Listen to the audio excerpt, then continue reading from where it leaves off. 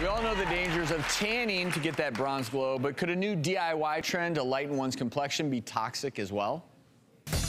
Could glutathione be the holy grail for people seeking a lighter and brighter complexion? Often used as a cancer treatment, a myriad of glutathione products can be purchased online. Some are hailed magic potions that one injects directly into their own skin. The FDA has issued a warning against skin whitening injectable products, stating that it could cause disease, infection, or serious injury. But products are still popping up all over the internet, ready to ship to your door in just a few days. Could these injections be a DIY disaster waiting to happen? Our good friend Dr. Sonia Batra joins us, and clearly our audience has some strong opinions on this. So first of all, what is glutathione? So glutathione is actually a really powerful antioxidant made in the body, but the way it works to lighten skin in this context is it actually blocks the enzyme tyrosinase, which allows you to lay down pigment. And because it's such a powerful antioxidant, it actually quenches the free radicals and oxidative damage caused by UV in the sun that would otherwise trigger pigment production. With the injections then, is it just happening all over their body? Are people able to just lighten their whole body, or do you have to put it in a specific area? So no, because of the way it works, it's actually you inject it, and there's some really interesting data out of Asia which shows that the most effective form is IV, and it does work to lighten the skin.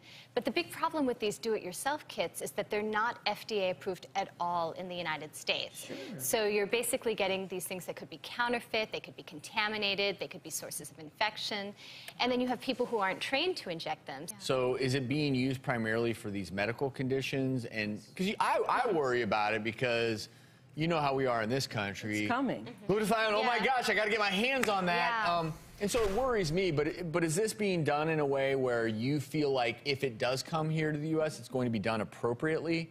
Well, so it's already being recommended off-label. It's a dietary supplement, so you can get it safely in the U.S. as an antioxidant dietary supplement.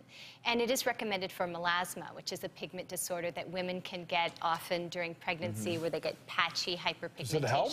So it does help. So it definitely, but the oral forms of it aren't as well absorbed as any sort of an injection or an IV. But I am sensitive to your question because there's this aspect of using it for medical changes to the skin. And then there's an ethical and a social overlay as to, well, what's your ultimate intent? Why are you trying to lighten the skin? And is it appropriate to use it in that context? So it's sounding like then there's no topical application. No, you can't just rub it on your... No, so it's not really a lightening cream. But we do know because of the way it works, we think, in terms of inhibiting the enzyme that lays down pigment, that it would be an overall effect. So if I came into the office for a practitioner who actually did this, maybe I was in Asia, and they gave me the IV, I could end up as light as Travis? Is that? Well, probably not. I mean, like, is this what we're talking about here? So we're not, no. And even when you look at the really randomized, well-controlled trials coming out of the Philippines and elsewhere in the world, you're not seeing that dramatic effect. But the photos are striking. It's not going to take you from, 3 shades lighter or 4 shades lighter. And that's why people are doing it. And but also remember, effects? the effect is temporary. And so I think for viewers watching, the takeaway for you might be that, look, if you are suffering, say, from melasma. I'm suffering from melasma. You know, and this is an opportunity, is it not? To have a discussion with someone who knows what they're talking about? Then I'm worried, though, if I took it for my melasma, which for those of you watching who don't know what this is, I have like a stripe here and a stripe here, all from pregnancy and hormones. But if I did take it, then now all of a sudden you just don't want to look like me. Too. Yeah. You're like... So then I start to get pale too. So it doesn't it's not going to just lighten my stripes. Yeah. Well, do remember it's not that strong. Like it will lighten you a little bit overall, but we're not talking. I mean, if it were that effective, I'm sure it'd be far more abused and widely.